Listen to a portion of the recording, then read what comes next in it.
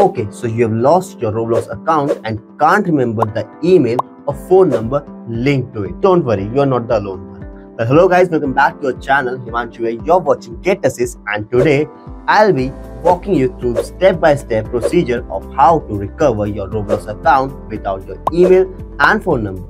So let's get started. Guys, the actual straight truth here is the only way to recover your account without these parameters of having an email or phone number is to contact the supporting of Roblox. Guys, just forget any weird website of people promising that they will hack your account and bring them back, because they are almost scams of making things more worse. So the best way is directly heading over to the Roblox Support website. Just search Roblox Support on Google, and here tap on this website. You need to fill your birth date here. Now you'll see a form. Fill in your contact information. Make sure to use an email address that you currently have access to, so they can reply to you even if it isn't the one or wasn't the one that was connected to your Roblox account. For the issue details section, select the device you usually play on. For type of help category, choose something like account hacked or can't log in. In the subcategory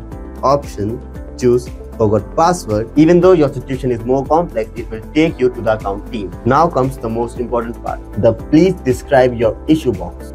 This is where you explain everything. Here you have to be polite and detailed. Mention everything you know about the issue you are facing with, and also straight away ask them that you no longer have access to your number or your email address. After submitting your appeal, you have to be patient because it may take a longer time. There might be chances the support team might contact you again, so be patient and persistent about the verification. They will need to know it's you only, and follow these steps and provide your information to them correctly to increase the chances of your recovery.